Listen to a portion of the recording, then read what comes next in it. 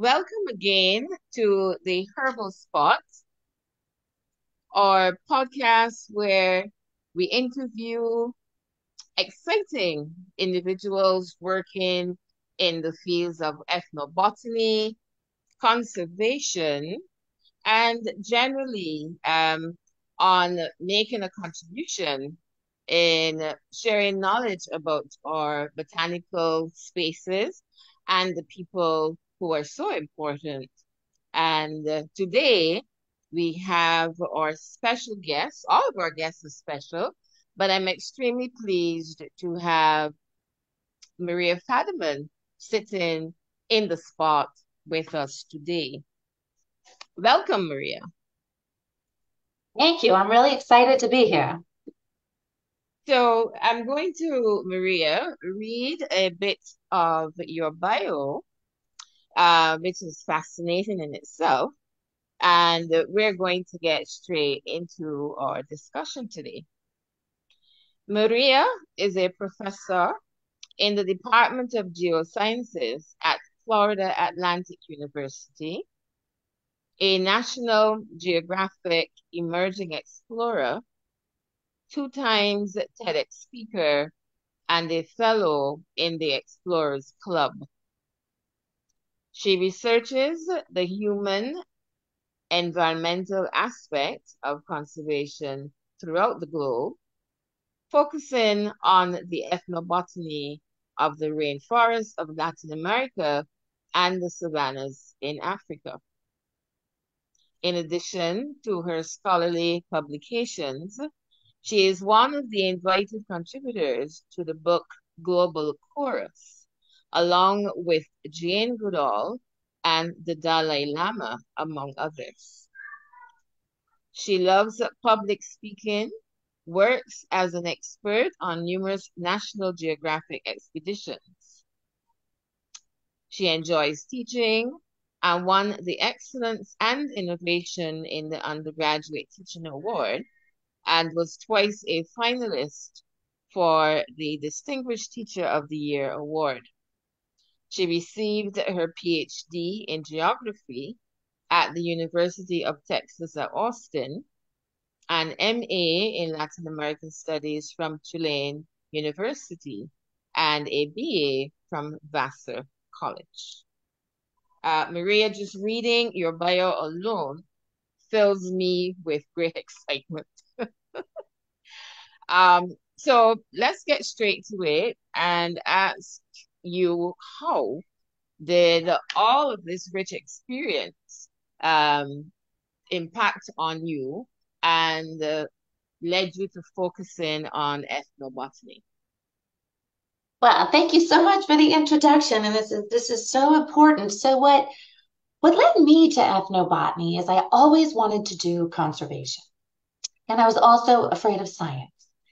And I ended up working in a rainforest in Latin America, and I was being trained to be a naturalist guide. And I was learning about how the plants interact with water and the soil and the animals. And I realized, oh my gosh, this is science. It's like, this is great.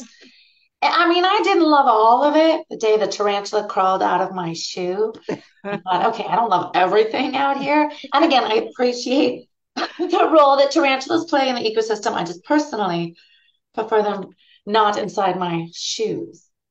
But I also was always interested in people and culture. And so I'm in this just vibrant, pulsating world of green, plants and activity. And I realized it was the people who lived in the forest. They were the ones who were teaching me how the forest works itself and also how they interact with it. And I got very clear that if I want to work in conservation of any ecosystem, that I need to include the people who live there as well, that they are part of the system as a whole. And when I first was working with ethnobotany and doing this, I was working with medicinal plants, which is really important. And I was in Ecuador going out with a Quichua curandero, someone who cures with the plants. And we would go around, we would collect plants, he would tell me what they're used for, and I was making a little booklet. And one day I had a sore throat, and I was kind of excited because I thought, ooh, he's going to give me some plant to use and I'll actually get to utilize what I'm learning. And I said, well, I have a little sore throat. And he said, oh, so we'll take some aspirin. It's like, we've got work to do. I was like, what? And of course, aspirin, yes, originally came from a willow tree, and it was indigenous people who knew that knowledge, but that is not the context in which he was suggesting it. And I just realized that for me, I wanted to work with things that I could see and touch really actively being used each day. And so I started working with more fiber plants and also food plants. So one of the places where I've concentrated is on palm trees and collecting the fronds to thatch a roof and using the inner ribs to weave a basket and collecting the fruit and looking at how sometimes people collect sustainably and sometimes they don't. But just mostly looking at really how people and their identity are so connected to, in this case, the artwork they create or the food that they make, and using plants to do that. Yeah. So that's how I got into ethnobotany. That is such a beautiful narrative there. And, the deeper the look when we are working with it within our designated field or the field that we have a passion for, invariably you're going to have those beautiful moments. And the field of ethnobotany brings these beautiful moments frequently. I always make mention of the fact that as a natural product chemist, my focus was studying molecules and their behaviors in a laboratory setting. And I then drifted into looking at natural products. And when you begin to look at natural products and the sources of these natural products being plants, and then you begin to, see the bigger picture opening up, it's about plants and people. And that is what led me to the Society for Economic Botany, now Society for Ethnobotany. And gave me such enrichment in terms of the perspective of this whole journey into natural products chemistry, to the point where I realized that I had to um, make a bigger contribution. I am still a chemist at heart, but I am totally in support of us understanding the importance of biocultural heritage. Mm. Anything you would like to add there? Oh, just that to me is such an important story to tell because I think so many of us start within a discipline that we understand, it makes sense to us. And then when other opportunities come, sometimes it's hard to say, wait, maybe I don't know how to do that, or maybe that isn't relevant to me. And you are such a great example of saying, wait, I can do this. And with my skills, I can make that even broader. And Right. I can include more and have more of a kind of impact that you wanted to have. And then that's open to all of us. And it takes a little flexibility and a little jiggling around of what perhaps the expectations we had of ourselves. Mm. But that's such a great example of what we could all do. Yeah, yeah. You know, it's something I think that is sort of a natural evolution, especially when you bring that passion behind it. I think that passion pushes you to look for a deeper story. And invariably, then it blossoms into something that is extremely exciting. I want to talk Mm. a little bit about you being a National Geographic explorer. As a young child or person, where your source of such exploration is a television screen. And to know that you, Maria, are living those experiences on if not a daily basis, a yearly basis. Tell me about, how you feel being about part of National Geographic. Well, it's really exciting, I have to say. And how it started actually was I received an email saying, we're not sure if you got our previous email, and congratulations, you are a National Geographic Emerging Explorer. And I thought, what? This, I thought, did I apply for something and I forgot? Or they made a mistake? And Mm-hmm. I thought, oh my gosh, I don't even know where to go with this. And then at the bottom, it had a phone number. And so I called the number and they answered, hi, National Geographic. And my heart is pounding. I'm like, oh my gosh. And I said, hi, this is Maria Fadiman. I just got this email. And they said, are you calling to see if it's real? And I said, yes, I am. And they said, it is. And I was so excited. I was like, oh my gosh. And and then I asked the question, which I didn't want to ask because I was still afraid they would say, oh my gosh, we have to check our records. You're the wrong person. And I said, well, how did this happen? And they said, well, you're anonymously nominated. And then if you're chosen, we let you know. And if you're not, you never know you were nominated. Wow. So it was this huge moment. And people often ask me, well, how did you get it? And in this case, I was truly doing what I wanted to do. And as you said, what was my passion? Mm-hmm. And I was working hard and I believed in it and I wanted to make the world a better place. And it also fills me up.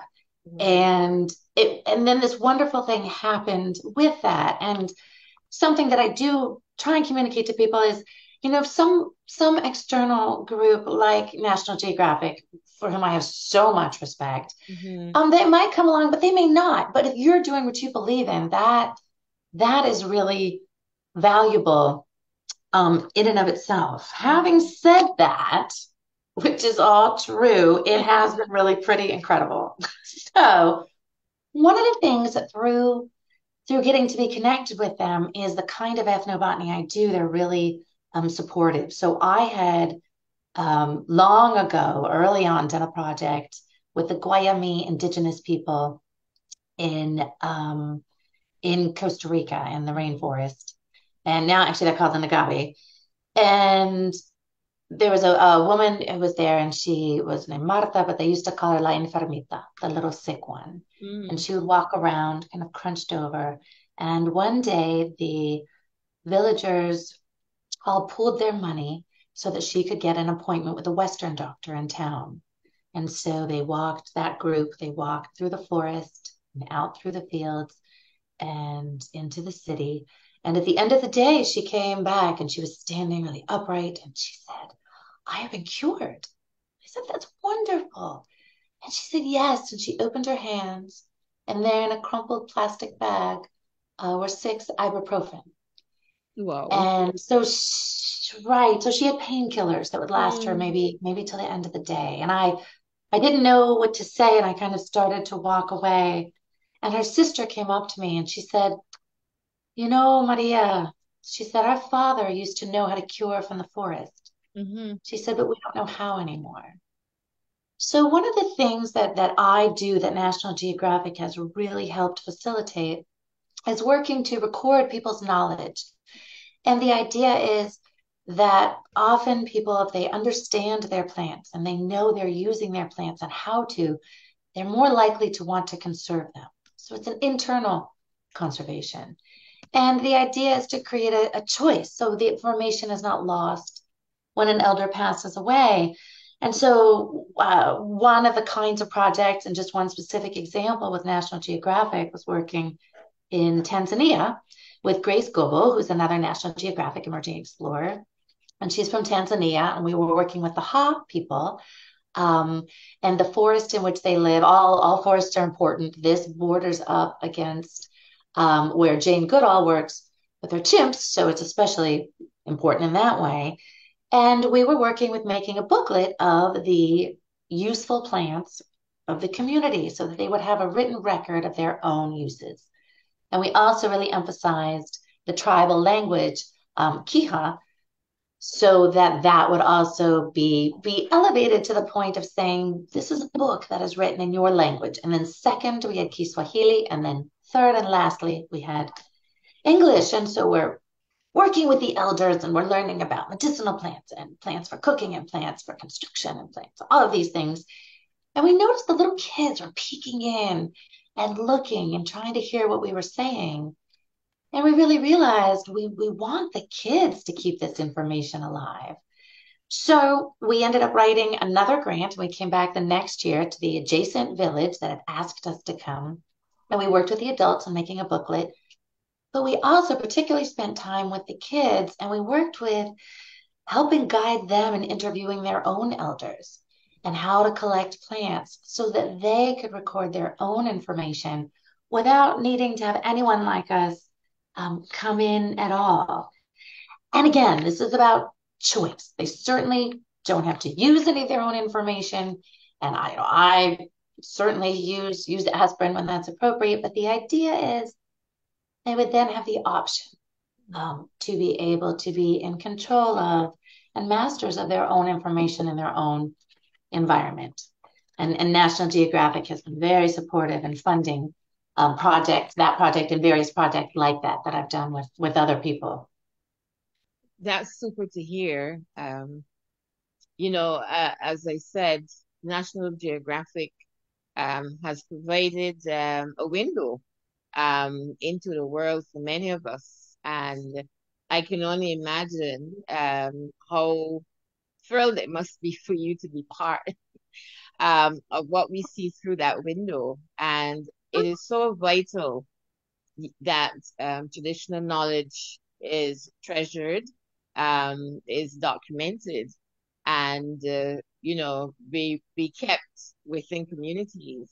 And so I love that effort. Here in Barbados, we have a growing centenarian population. Invariably, weekly, we are celebrating a centenarian, if not just reaching the 100 year. Yeah, they're Oh, 100 and yeah, 102, 105. We've even had our eldest was 115. And I yes, and I argue that these are individuals who would have been born the early 1900s and were not, able to have a dedicated healthcare system. And they've made it over 100 years. And that had to be 100 years enriched by love traditional knowledge. It had to be enriched in terms of knowing which of our, you know, local plant resources were good for food, which of our local plant resources were useful for medicine. And I had the great pleasure of interviewing one of the centenarians, and her children did reinforce that. They mentioned to me that she started to work on the plantations here in Barbados at 9 years old. She that. then went on to have, I think, 12 children, and she raised them all Mhm. very well. She was also community spirited in that she would not want to know that there's anyone or any child within her village that is in need of something that she could provide, and she not do so. And they Ah, also described that, there are times when she would leave home and on her return, she has a basket loaded with many plants of medicinal value. There were plants, to help them when they're having colds and flu. There were plants that were simply used as tonics, plants to help them sleep well at night. They said that that basket really was like a basket of life for her family. And I do yeah. believe, yeah, I do believe that it's that rich tradition that led her to having such a, um, important life. I think she lived to about 105 and being able to raise her 12 children and, being on the cusp of that historical period on the island. As you know, Barbados was um, a, a significant outpost during the period of the transatlantic slave trade. And even Mhm. though, the proclamation ending slavery officially, that would have lingered. And even today, we would have some of the repercussions still permeating our society. So I value our centenarians, and I value, any work that is being done to preserve these communities and helping them to continue sustainably using their knowledge. Oh, absolutely. And I love also these people who are living to these beautiful Mm, ages, and clearly highly dependent on their plants to help that happen. yeah. And doing it just for how they live, and her being able to take care of her children that way Mhm. too Yeah. is it's so encouraging. It shows, hey, this is real. I mean, they're such wonderful narratives to me, and it is inspirational in terms of informing, your inputs as you continue. I know that, Mm, we're talking about working within those communities. You noted that you gave more than one TEDx presentation. What would have inspired, your TEDx talks? I don't recall, you know, I think I've watched you giving a talk, and your talks are always really very poignant for me because I think the strength of Maria is really and truly walking the path and understanding the importance of people and the space in which they're living. And that's mm. that's what I love when I watch and hear you speak. So in terms of your TEDx, what were the topics that inspired your presentation? Well, first of all, thank you for saying that. So the first one that I did was inspired by work that I did with a National Geographic group with another explorer, David de Rothschild, who organized a group to go to the Amazon and looking at oil exploration and its effect on the local people. And he was doing this through art. So he had brought some very well-known artists along, and he also brought me, and I don't do art, so I was there for another add a different element to Mhm. it. And so this talk was really about the experience of going into these oil areas that at the time they had said that they were cleaned up, but we were looking at open oil pits. And then even working with an oil company that is known for being more environmental, and it is in the effect that when you bring up oil, you take the oil, but then there's also water that has oil in it, and that's waste. And the most responsible way to handle that is to pump that back down to where the oil came from. Oil is not bad; it's just it should be where it belongs. And so there were these oil pits that supposedly weren't there. And then this other oil company talked about how they work with the local indigenous people and the relationship they have. And so we went to the village, and it was clearly very influenced by working with the oil company, that they were living in housing that was not traditional, and they had a traditional hut, but it had a tarp over it, which would indicate they weren't patching their own roofs with their own materials. Mhm. And just looking at this reality, and that there are other groups that live further away that are still living more traditionally.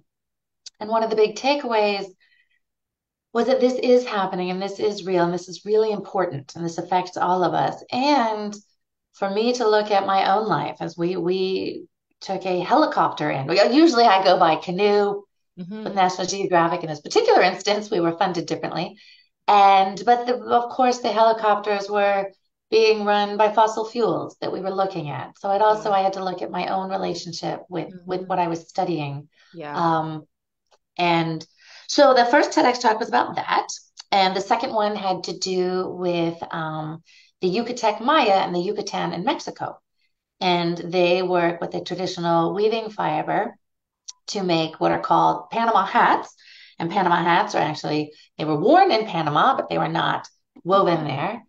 and looking at this tradition, and they actually weave down inside caves to keep the materials supple, and seeing how the ecosystem there, you can, they dig their own caves actually, and also looking at how this tradition is shifting as people are starting to do other things. And Mm. again, looking at this retention of traditional knowledge and ways of using the natural environment, and how this is also in flux.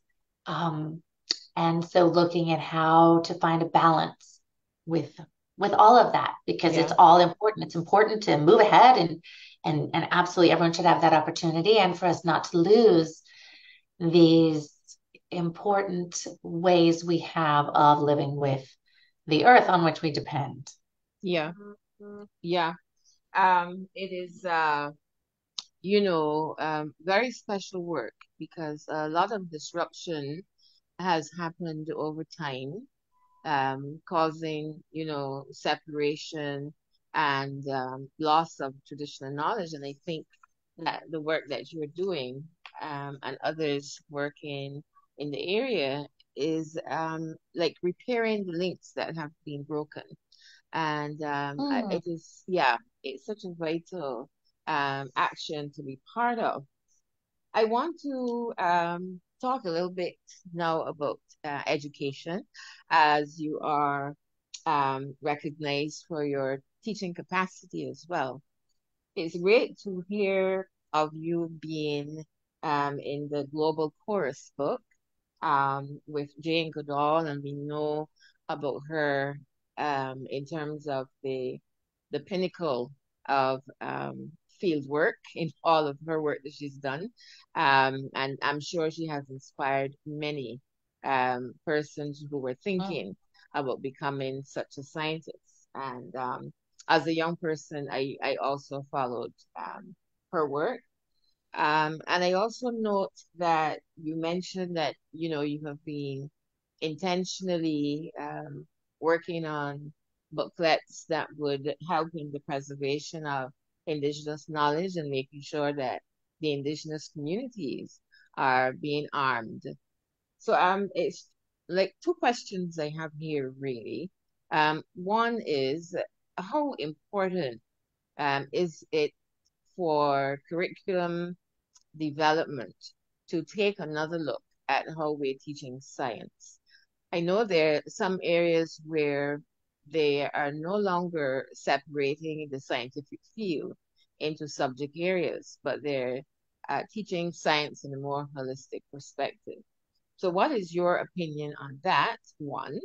And secondly, how important is it to give students that perspective as we respond to the outfall of climate change?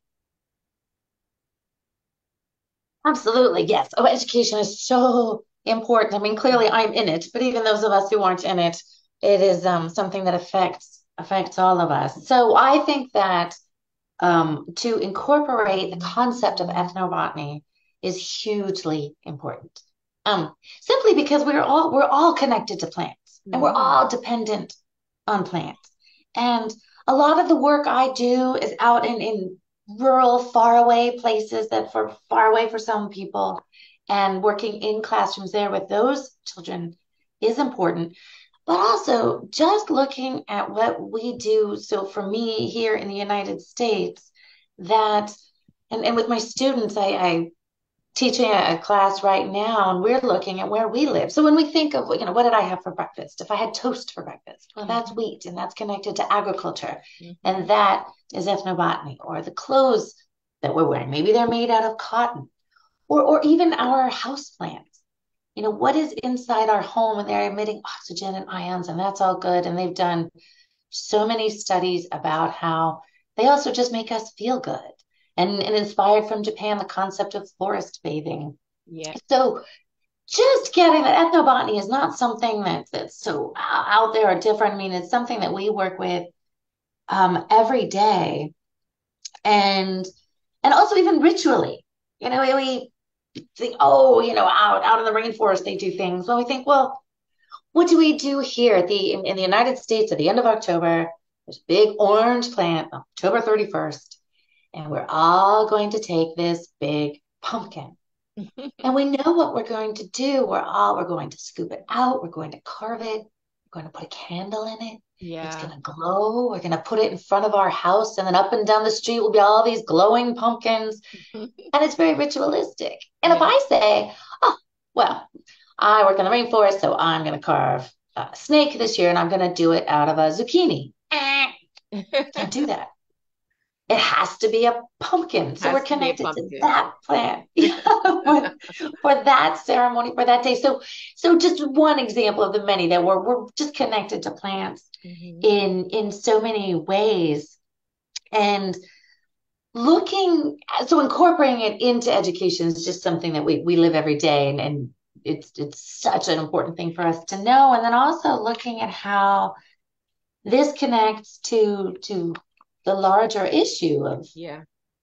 global environmental change. And the way I see it is the more that we understand, frankly, that it's all interconnected and Hmm. how specifically we depend on these plants, that will promote the possibility of all of us seeing just the effect that we have as we move forward in our personal habits or the industries that we support. And it's about making decisions Hmm. um, with more knowledge and just an enhanced understanding of how this works. Then people can decide that we're not just doing something because we don't know or we don't realize, but with an increased awareness, we can truly make decisions on what we know Hmm. and move forward from that point. So I think it is very empowering to have the knowledge to say, hey, this isn't just all out of my control. So there are things that I can do Yep. now that I get better how this all works and goes together. Yeah, I love that. Empowering because I share that perspective as well. It is, for me, it is fundamental that we allow our young people to understand um, how it is all connected truthfully. And, Mm, as you said, arm them so that they themselves can make good decisions as they weave, their life into what's happening around them and also global position. In our nonprofit, we recognize the importance of empowerment, and we adopt what we may call art as a tool for change. And mm, one of our outputs, and I'm extremely proud of, is our heritage coloring book. mm, It's called the Abisi Guada, and that language is the language of the indigenous people that were initially on the lands in Barbados. And because of the um, colonial period, mhm, they were no longer occupying the lands, but a lot of archaeological work has demonstrated that they were important. Not that we always need to have that, but it's important again to offer that evidential experience. And mhm, in this book, we have captured the textural beauty of a number of plants of medicinal value. And it is that aspect that we are using to interface with those who will have the book in hand. And accompanying that, we have prose which describes features of the plant, the biocultural value of the plant, mm, and where we can, geographical distribution. We didn't want it to be a technical book. We wanted it to be a tool for reconnection. And we had a beautiful mhm, story relayed to us. We have both a junior version and an adult version. And we had a beautiful story relayed to us of a gift of the book that was made to an elder in a community. And she treasured that book so because she said it offered her a revisit to her younger years, the Mm. stories, the narrative, and then just the pleasure of drawing, well, not drawing, but the pleasure of coloring the imagery that was associated, just brought her many hours of Ah, enjoyment. And that is the story that we were hoping would develop. And the younger kids are also extremely excited to have the opportunity, in some cases, to learn about plants and fruits that, they're no longer connected with because we don't have the same type of foraging when I was a younger person. I just wanted to share that with you. oh, and I love that it's a coloring book so they can be interactive Mhm. with the written material Right. and get to be a part of it. And I love it even that the older woman, that let her really reconnect with it. So Yeah. actually I just took a quick note. I was like, oh, that's such a good idea. Next project. Yeah, it's one of the outputs that we really are very happy about. Our nonprofit is what we were registered in 2017, and we got our funding from the Global Environment Facility in 2018 and Mm. started our work in earnest in 2019.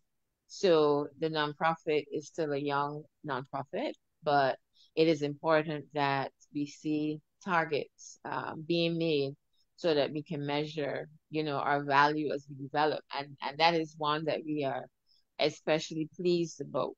Um, we got support from our National Cultural Foundation as well, and quite a few partners came on board because I think everybody understood that this is an important contribution. And it's the first in a series that we hope to produce as well. Oh, I love it. And congratulations, Oh, not thank only you. for creating your nonprofit, but having direct outputs. And Yeah. that takes a lot. That's impressive. And clearly it was also during COVID time that you were really making things happen. So Yeah, yeah, I'm that's right. impressed and I love it that that's out there. Yeah. So maybe Maria, we can collaborate on something because we are focused right now on Barbados and the Caribbean, but we obviously want to have a global perspective as well. So it's an offer I'm making to you that I would maybe love that. I would be honored. great. Absolutely honored. And we could really make something happen. Okay, well, this is something that we will work on. I want to really thank you for taking the time, Maria. You are so engaging, and that smile, which our listeners will see from our flyer, definitely brings people in. And I think your personality is well suited to the role that you are playing and the contribution that you're making within a global space. Well, thank you so much. I feel so appreciative that I got to be on this show and to get to talk with you because I, of course, know that the work you do is so important. And I love it that you're expanding that out into your nonprofit and creating a platform for this kind of message to get out. And yeah, and thank you to the listeners for taking the time to listen to this and for all of us just to move forward in whatever aspect it is that about which we are passionate and to make that happen. Yeah. Fantastic. So I want to wish you well as you continue in your role as National Geographic Explorer. I will, of course, be following you, Maria. I follow you around on social media. So you know that I'll be, there watching you. I appreciate all that you're doing, and I do hope that we can collaborate in producing a product for preservation of heritage knowledge. I wish you all the best, Maria, and thank you so much. Thank you so much.